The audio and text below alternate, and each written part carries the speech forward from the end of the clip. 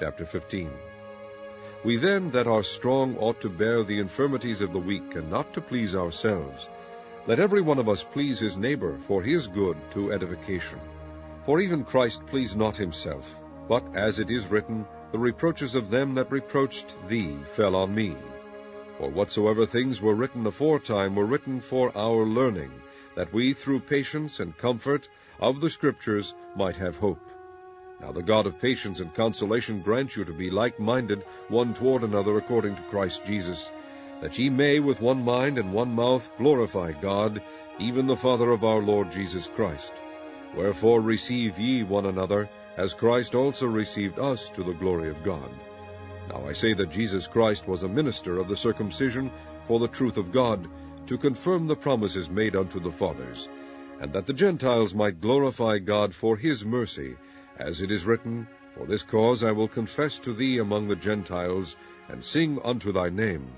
And again he saith, Rejoice, ye Gentiles, with his people. And again, Praise the Lord, all ye Gentiles, and laud him, all ye people. And again Esaias saith, There shall be a root of Jesse, and he that shall rise to reign over the Gentiles, in him shall the Gentiles trust.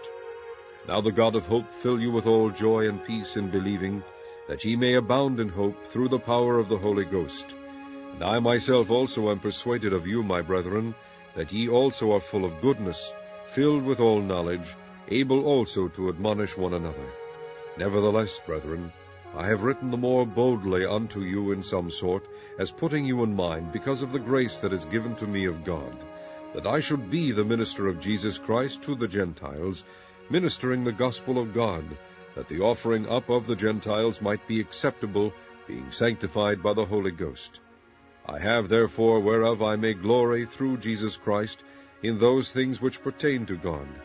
For I will not dare to speak of any of those things which Christ hath not wrought by me, to make the Gentiles obedient by word and deed, through mighty signs and wonders, by the power of the Spirit of God, so that from Jerusalem and round about unto Illyricum I have fully preached the gospel of Christ. Yea, so have I strived to preach the gospel, not where Christ was named, lest I should build upon another man's foundation. But as it is written, To whom he was not spoken of, they shall see, and they that have not heard shall understand. For which cause also I have been much hindered from coming to you. But now having no more place in these parts, and having a great desire these many years to come unto you, whensoever I take my journey into Spain, I will come to you, for I trust to see you in my journey, and to be brought on my way thitherward by you, if first I be somewhat filled with your company. But now I go unto Jerusalem to minister unto the saints. For it hath pleased them of Macedonia and Achaia to make a certain contribution for the poor saints which are at Jerusalem. It hath pleased them verily, and their debtors they are. For if the Gentiles have been made partakers of their spiritual things, their duty is also to minister unto them in carnal things. When therefore I have performed this, and have sealed to them this fruit, I will come by you into Spain.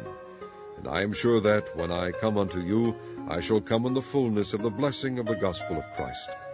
Now I beseech you, brethren, for the Lord Jesus Christ's sake, and for the love of the Spirit, that ye strive together with me in your prayers to God for me, that I may be delivered from them that do not believe in Judea, and that my service which I have for Jerusalem may be accepted of the saints, that I may come unto you with joy by the will of God, and may with you be refreshed.